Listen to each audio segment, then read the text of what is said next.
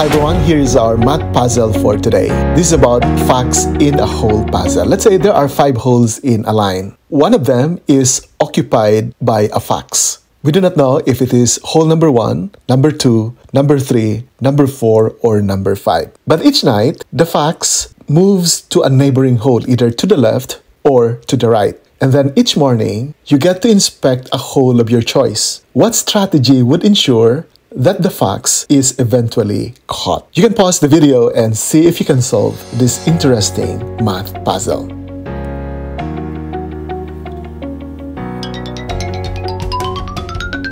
Now let's solve this problem together. What we are looking for here is the worst case scenario that will ensure that the fax is caught. Because if you are lucky, then we'll be able to guess that the fax is, let's say, in hole number 1, and right at day number 1, we solve the puzzle.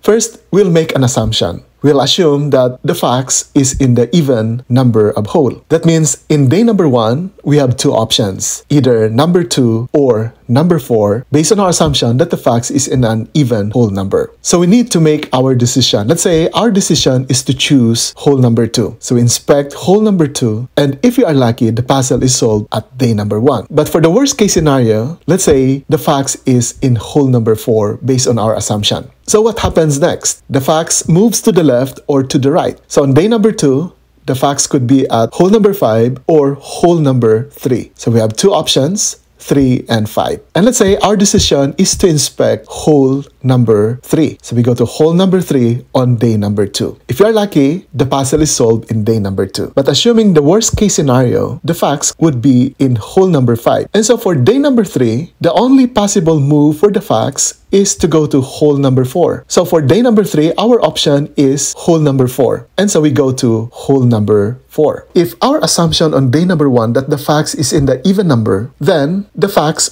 would be caught on day number 3. The fax is in hole number 4. But assuming the worst case scenario, let's say the fax again is not in hole number 4. What does that mean? That means that our assumption that the fax is in the even number on day number 1 is wrong. What is true is the fax is in the odd whole number in day number 1. That is our conclusion if on day number 3, the fax is not in hole number 4. So it is now a fact that the fax is in the whole number in day number 1. Then on day number 2, it moves to the neighboring hole, so it should be in an even number of hole. And then on day number 3, it moves again to the neighboring hole, and that means that on day number 3, the fax is in the hole with odd number. So that means on day number 4, the fax must be in the even whole number. And this is no longer an assumption. This is now a fact. So on day number 4, we now know that the fax is in even number of whole. And this is no longer an assumption. So our options, again, is to select either number 2 or number 4. And let's say our decision is to select number 2. But assuming, again, the worst case scenario, the fax is in hole number 4. And the fax options are either to go to the left or to go to the right on day number 5. And so our options also is to select either number 3 or number 5. And we decided to go to hole number 3.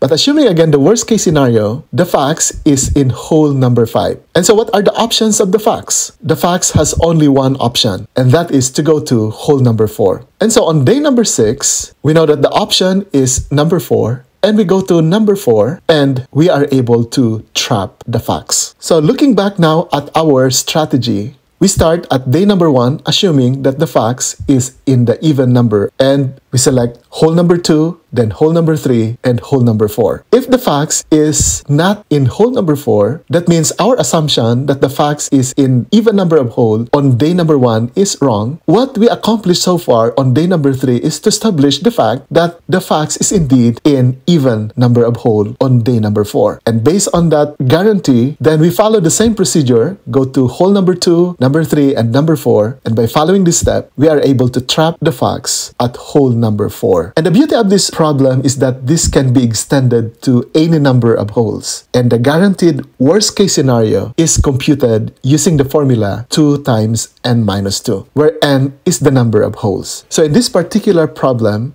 our n is 5 because there are 5 holes. And so if n is 5, this becomes 5 minus 2, which is 3, and 3 times 2 is 6, and that 6 is this day number 6. Isn't it cool? And so this problem is now solved. Thank you very much, and we hope to see you again in our next puzzle. Bye for now.